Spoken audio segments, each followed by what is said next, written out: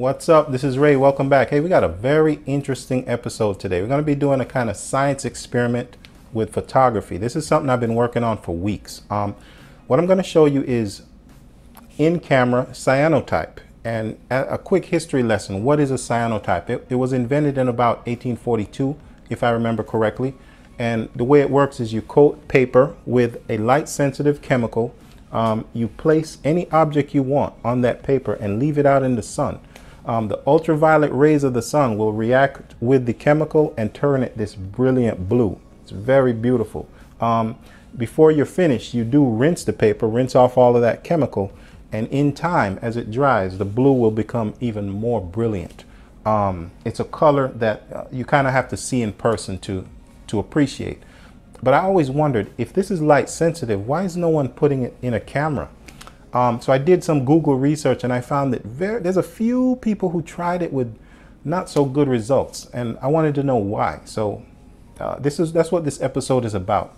My experiments with in-camera cyanotypes, my results, and why it is difficult. What are the limitations of it and why more people do not try it? But based on the results I got, I think it's worth it if you are interested, though. So stick around. We're going to be checking out in-camera cyanotypes in medium format.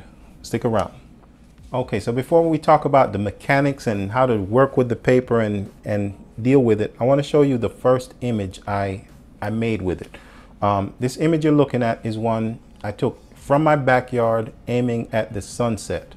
The reason I chose aiming it at the sunset is because from my research, the ultraviolet entering the camera has several lens elements, and by the time the sunlight reaches the cyanotype, there's very little ultraviolet to activate it. So I decided to make this a 20-minute exposure. But what you're going to notice is, look at the top of the image. You see that what looks like a burn? That's the sun. The sun was moving throughout the sky. And as you can see, it kind of burned the paper. It didn't burn straight through. So one thing I learned about that is you can make an image in a camera like this. You don't see a lot of detail in this image, but I was amazed. I was really fired up when I saw that, and it made me want to try more. So yeah, so that was the first image. I learned some things from it. Let's move on. Okay, so the next thing I want to show you is kind of my most technically perfect image. And by the way, I just switched up a cyanotype here. I should have been doing them more for each chapter just for variety. But what I'm going to show you now is an image of a windmill. There's like only 2 windmills in my area. And I always wanted to get one. So I'm going to show you the setup now for this particular image. Check it out. Okay, so here's the setup. This is the silhouette.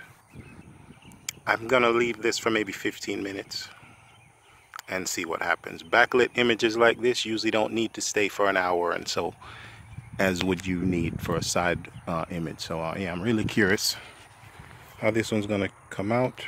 I like the way it's looking so far. Should be beautiful. So yeah, the reason I say this is kind of the most technically perfect image is because I prepared for it. I was ready. The sun was nice and bright. There were no clouds blocking it. The sun was behind the windmill, so it didn't burn the paper. My focus was perfect. You can see that it's sharp. And most importantly, the windmill was not spinning. So we can see the blades nice and sharp and kind of the sun peeking through them. If the blades were spinning, of course, it would all be one big blur. But if you notice, of course, if you look at the ground, there's no detail in the ground. This is like a perfect example of a silhouette. So what makes this thing tricky is if you're into doing silhouettes, there's not a lot of options. You're constantly looking for things up high that you can sit in the shadow of. And if you live in a big city or type of area like that, there's even less options. But that kind of forces you to be more creative at the same time. That's one thing to keep in mind. Okay, so next thing I want to show you is kind of how I treat the paper. I'll show you some more images after this, but this part is important. The first thing I want to say is when you coat the paper, some people use a sponge. Most people use a sponge. I prefer to use a small brush. The reason why, I found when I dip the sponge in the chemical, it soaks up a bunch of the chemical, much more than I need, and it kind of goes to waste. So I usually use a small brush, but use what's best for you. Next thing I found is I started coating it thick, really thick. and I dry it and then coat some more, because I figured the more light sensitive material, the better the image. Turns out that was wrong. What I found is when I make it too thick, or if there's puddles on the paper, it's like the sun doesn't penetrate those puddles or the thicker areas. So I found that putting on as thin a layer as possible is better for this type of thing, in my opinion. And what I do is I use a blow dryer to dry it, and I may make 5 of these and put them in a little case and put it in my camera bag and use it for the day. But one thing I found is if you try to keep this for days and days, it will slowly get darker. I'm going to show you one now that I had in my camera bag for 3 days, and when I took it out, I'm shocked how tarnished it was, how much darker it is. So it's best to use these, create these right before you're going to be using them. You're going to get best results. It's going to be a clearer, and you're going to get more contrast in the image that way. Okay, so as far as gear is concerned, I'm using a rolly cord. You don't need a kind of higher end camera like this. You don't need to go this big. You can get a medium format camera for under $100, but there's two important features that camera needs to have. It needs to have a multiple exposure switch. The reason why is some cameras will not allow you to fire the shutter when it realizes there's no film in it. So by having a multi-exposure switch, you can cock the shutter and fire it as many times as you need. The next thing you're going to need is a cable release socket, because what you're going to do is you're going to put the shutter in bulb mode, and that way when you cock the shutter, your cable release is going to have a locking knob on it, so when you close it, the shutter stays open as long as that cable release is locked. That way you can do a 15-minute or an hour exposure and walk away without having to hold your hand on the shutter to keep it open. So whatever camera you get, just make sure it has those 2 features. All right, so check this out. This is the major limitation you're going to have when you're trying to do an in-camera cyanotype, is when the sunlight is coming directly into the lens. That's good. It activates fast. You can do even less than a 15-minute exposure and get a great result. But if you're trying to take a photo of something with the sun behind you or to the side of you, the ultraviolet light is reflecting off the subject and then coming into the camera, and it's much more reduced. So if you try to take an image 15-minute exposure with something like that, when you look at the paper, it's going to be almost nothing there to make out. I'm going to show you the best image that I was able to take with the sun not in the frame, with the sun behind me. Look at this neighborhood shot. I think I left this out on my front porch for about a little over an hour. You can it's not a lot of detail in the shadows, but there's something about this image that I just really love it. Yeah, I don't know if it's the trees framing the house or what, but what I love about this is it shows that you don't need super detail. You could take the same image with a digital camera, and for me, it just wouldn't be interesting. But looking at it on this cyanotype, it's just, there's a mood to it. There's something beautiful about it that words can't explain. And that's what makes me keep trying to use this process. I want to see how many beautiful images I can make out of just mundane things. So yeah, next thing I want to show you is an image, one of my favorite images that was almost a mistake. This is an image of a water tower. And let me play the setup for you right now. So this is what we're doing. I always wanted to shoot a water tower. There's not many in Miami at all. So I got to take what I can get. But the problem is, you see the clouds coming in?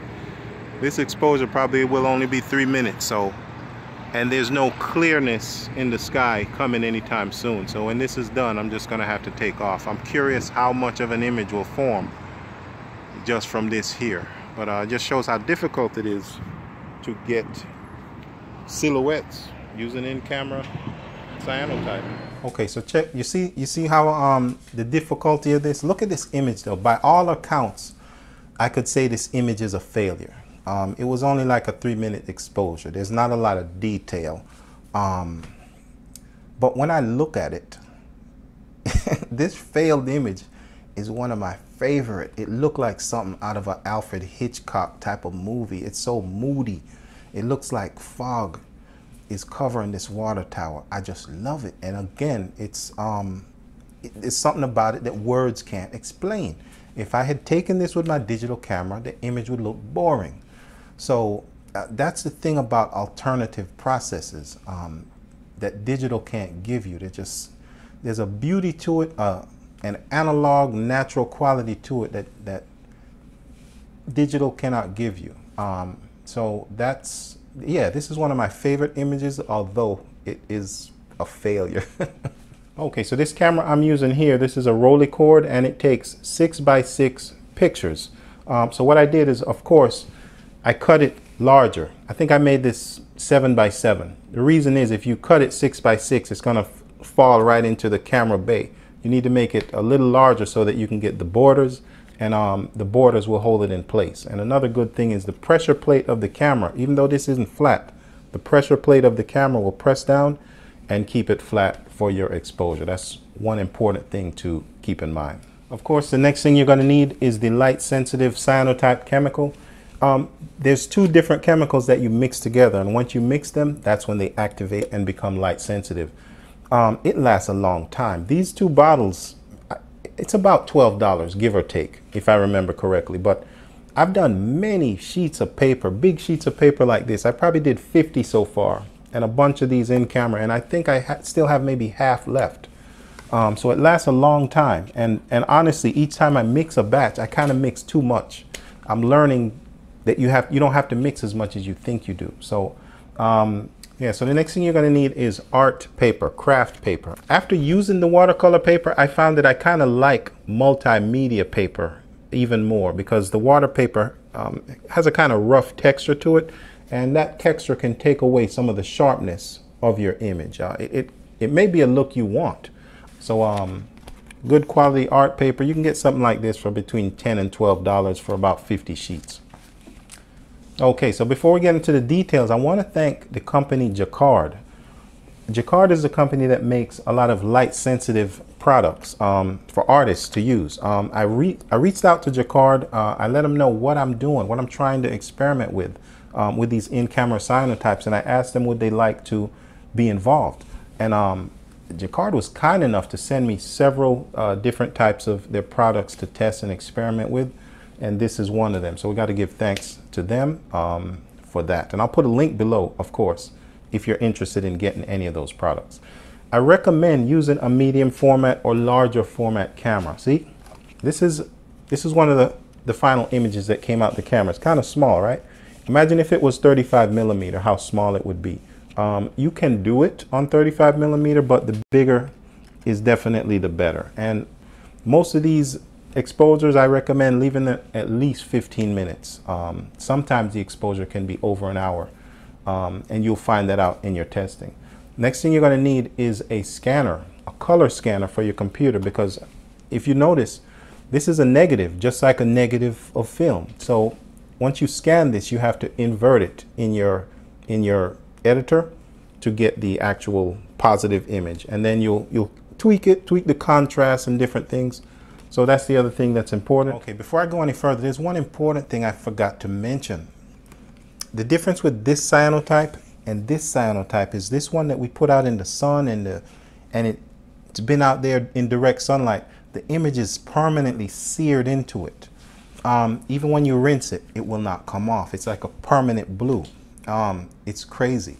But this in-camera cyanotype is kind of a latent image. What I mean by that is there's a little bit of ultraviolet that is able to activate the shape of it, but it's not enough to burn the image in the paper. So when I rinse this, the entire image pretty much will disappear, and I'm going to show you right now what that looks like. The only time the image will stay is if there's a sun that was in the frame.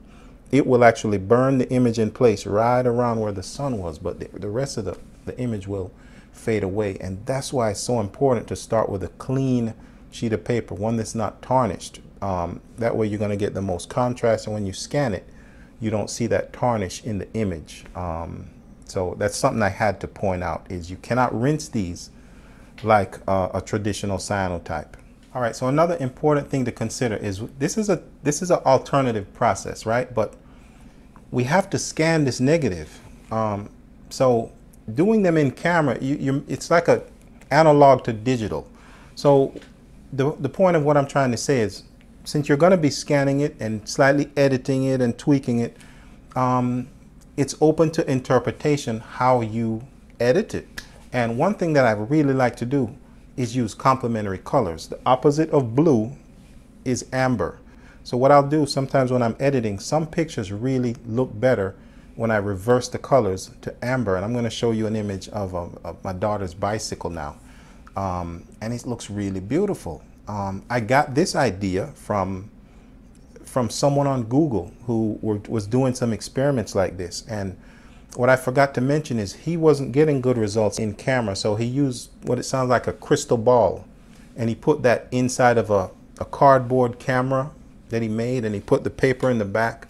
Came out with some really beautiful images, haunting looking images. But he talked about inverting the colors, and that's how I got the idea to do that. I'll put a link to his page before. I think he doesn't do much, but I learned something from him. Got to give him thanks for that. So yeah, doing these is really open to interpretation. And but the good thing is, in the end, it still looks like an analog image. And ultimately, if you print if you print your final image that's on your computer, if you print it on maybe watercolor paper or fiber paper or something, in the traditional cyanotype blue, you can really get a good final image that looks as analog as possible. All right, so that is pretty much my overview on in-camera cyanotype. I'm not an expert, I'm not a guru. I'm just a dude that loves to experiment and try to think outside the box. So hopefully what I showed you, if you're interested, maybe gives you some ideas to avoid some of the mistakes and pitfalls that might be annoying to you in the beginning. So maybe if you can start from like the baseline that I showed, and I'd love to see what other people are doing also, because there's silhouettes or whatever in your area that I don't get in my area. So everyone probably can really come up with different ways to use this to come up with beautiful images. I don't know why I feel like I'm forgetting some important segment I should have talked about. I say that all the time, but if you have any questions, definitely leave them below.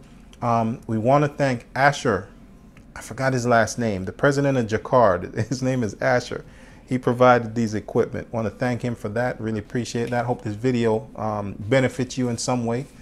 And of course, I'm going to put a link to their Amazon where you can get theirs also.